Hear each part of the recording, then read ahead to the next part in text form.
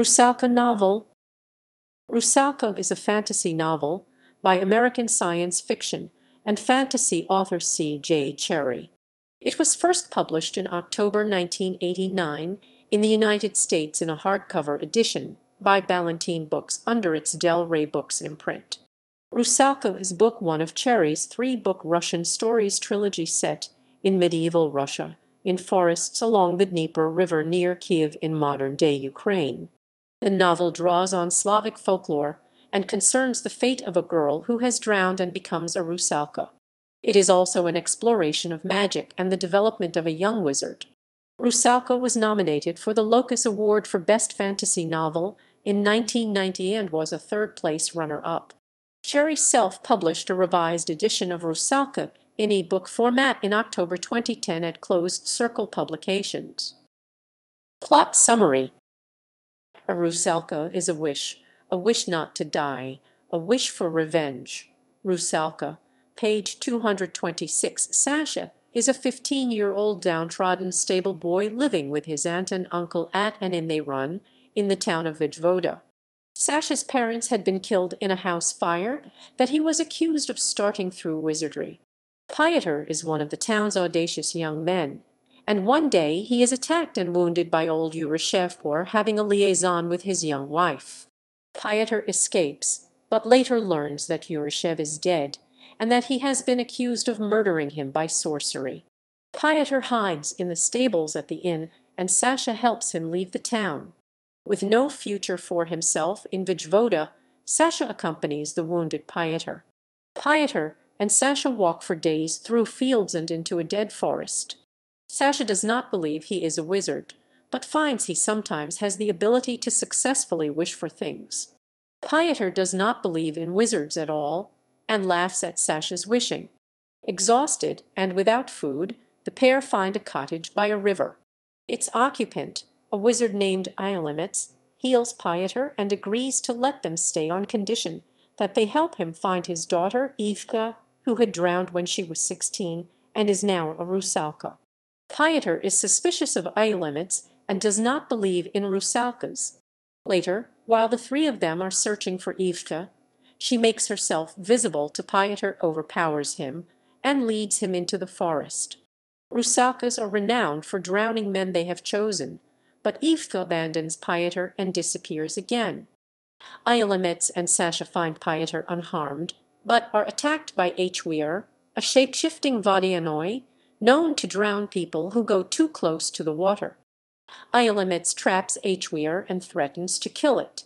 The creature pleads for its life and admits to drowning Ivka, but blames Chernivog, a former student of Iolimets. Ivka had fallen in love with Chernivog and run off with him, but Chernivog had used his newly acquired wizardry to control her and then handed her over to Cherryh. Even as a Rusalka, Chernivog still controls Ivka and will not let her return to her father. Iolimets agrees to let Cherryh go on condition that he helps them find Chernivog.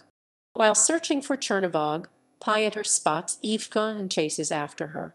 Sasha wants to follow Pyotr to protect him, but Iolimets wills Sasha to stay. Iolimets had recognized Sasha's potential for wizardry and taught him how to use his talents, but stressed the dangers of unchecked wishing and the importance of considering their consequences first. Pyotr, who now has feelings for Ivka, and is slowly accepting this new world of wizards, Rusalkas, and river creatures, finds her, and together they locate Chernivog's house in the forest. Chernivog immediately takes control of Pyotr and instructs Cherryh to guard him. As Iolimets and Sasha approach the house, Chernivog starts sending lightning bolts at them, but Iolimets is able to redirect them back at the house, setting it ablaze. In the chaos, Pyotr breaks free of Cherryh and overpowers a weakened Chernivog. Iolimets then casts a wizard's once-in-a-lifetime spell and commands Ivka to live. This final wish kills the wizard but resurrects Ivka. Sasha discovers that that spell also bestowed on him all of the wizard's knowledge and abilities. Chernivog is unconscious, but Sasha cannot kill him, and instead puts him into a long, deep sleep. Cherryh has disappeared, and Leshies, woodland spirits, appear and celebrate the downfall of Chernivog. They put him on a stone in a circle of trees and agree to guard him.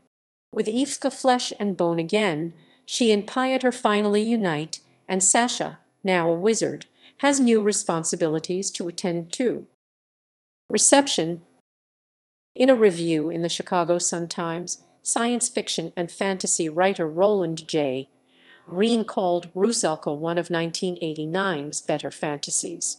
While he was critical of Cherryh's occasional lapses of narrative technique, he said that she excelled in her characterization, command of the language, world-building, and background in anthropology, linguistics, and folklore. A reviewer in Kirkus Reviews said that Rusalka's plot was pretty good, but complained about it being plodding, uncompelling, and overlong, and that it lacked atmosphere, tension, chills, and thrills. Works cited: Bogstad, Janice M. 2004. Shifting Ground Subjectivities in Cherryh's Slavic Fantasy Trilogy. In Carmian, Edward ed. The Cherry Odyssey. Wildside Press LLC. pp. 113-131. ISBN 970-8095-1071-9. Cherryh, C. J. 2010 and 1989. Rusalka e-book ed. Spokane, Washington, Closed Circle Publications.